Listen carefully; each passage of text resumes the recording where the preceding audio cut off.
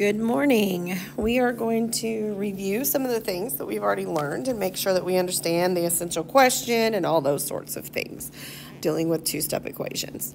So the question is, do you understand how is solving a two-step equation similar to solving a one-step equation? And in my opinion, no matter how many steps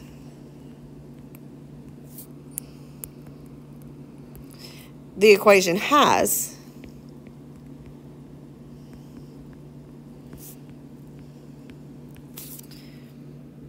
you can use the inverse relationship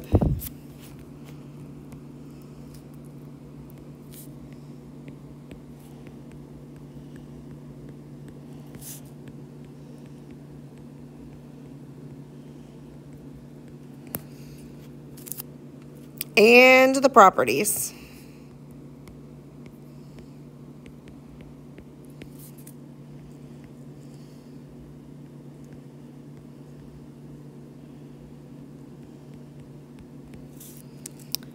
to isolate the variable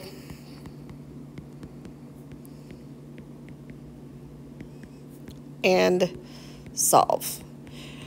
Now, you can probably tell that I am trying to use the correct wordage that would look better for academic vocabulary, but it's the same thing. No matter how many steps in an equation, you can use inverse operations and the properties of equalities, which is the move, distribute, commute, associate, to solve by isolating the variable. So this one has a bar diagram below to represent this. I struggle with bar diagrams, so I'm not going to teach it, but you are more than welcome to go to YouTube and see if that's a strategy that works for you. I know that I just put an X and I probably should have. I am going to ignore this, I'm sorry, and I'm going to solve it using the inverse properties that I know, okay? This is two steps, so since it's a two-step problem, I'm going to look at my properties and I'm going to work backwards. So the first thing that I'm going to do is move the subtraction. So that subtraction right there that's connected to that variable, I'm going to add 3 to both sides. Okay, that means that this is, it's 0. So 4x then equals 13 plus 3, which is 16. Continued inverse operation, I can move this 4 with the inverse operation of dividing by 4 instead of multiplying by 4, and it will solve to be x equals 4. Number 3 is trying to finish the puzzle. In my opinion, that's the way that I put that. Since the solution is proposed as p equals 14, I'm just going to substitute it in and see if it works. So 6p minus 12 equals 72. 6 times 14 minus 12 equals 72. Now notice I'm going to put a little question mark because we don't know. 14 times 6 off to the side. 4 times 6 is 24. So that'll be 84 minus 12. Does it equal 72? Well, if I add 12 with my inverse properties to both sides, does 84 still equal 72 plus 12, 84? So yes, I can check by substituting 14 in for p.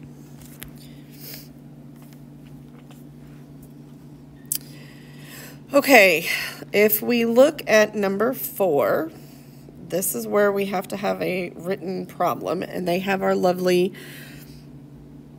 what are they called? Fractions.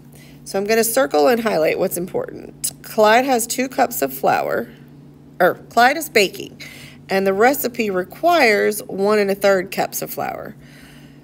Clyde has 2 cups of flour, but he is doubling the recipe to make twice as much.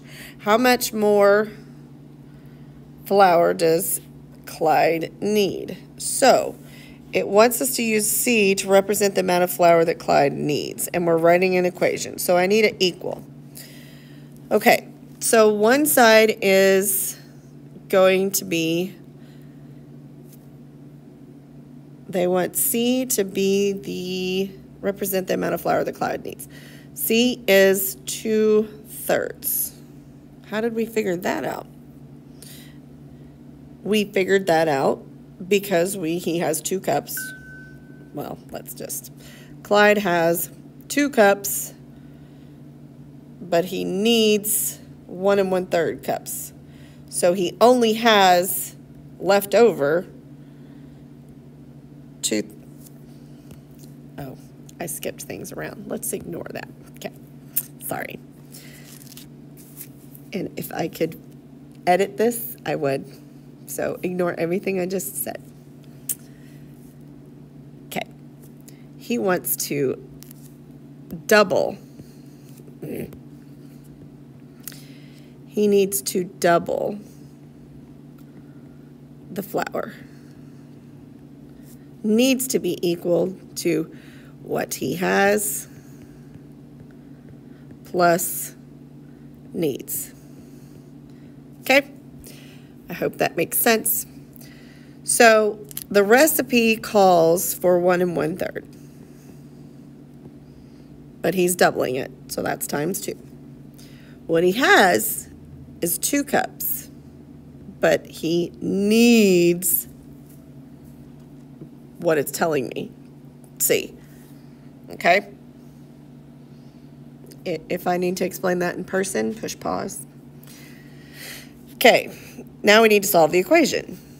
2 plus C equals 2 times 1 1/3. Okay, so I'm going to start with multiplying this side out. So this means I've got to change it. 2 times, that's 4/4.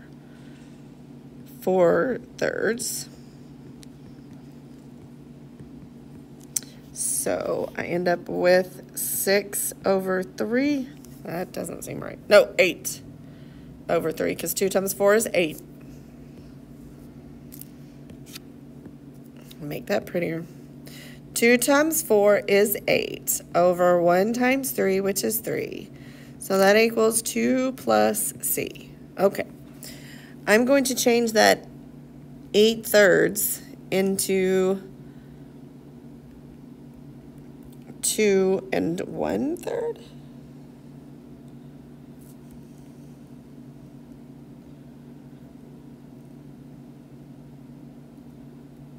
2 2/3. Okay. So then I will move by using my inverse operation of this 2. So I'm subtracting 2 from both sides. And I'm left with C equals 2 2/3 minus 2 means 2/3. Clyde is short 2/3 cup flour. Okay. Okay, number 5. 4 times the number n. So 4 times a number n added to 3 is 47. Now this cracks me up because when you have a situation like this one, I literally just wrote the words over top of the problem and it worked. Doesn't always work that way, but I can rewrite that as 4 times n plus 3 equals 47. And then they want us to solve it. That's what this means right here. So 4n plus 3 equals 47. I'm going to move this 3 by using the inverse property of addition and subtract 3. Left with 4n equals 47 minus 3, which is 44. Using the inverse property of multiplication, I am doing divided by 4, n equals 11. So there are the do you understand, do you know hows for solving, trying to think of what it's called. I apologize. Solving two-step equations.